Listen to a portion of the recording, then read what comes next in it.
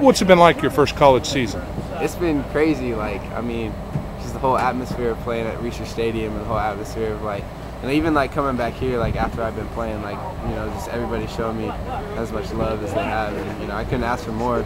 Playing at Research, you know, especially this week going into the Civil War, it's going to be one of the biggest games in Oregon history. So it's going to be amazing. I'm excited for it.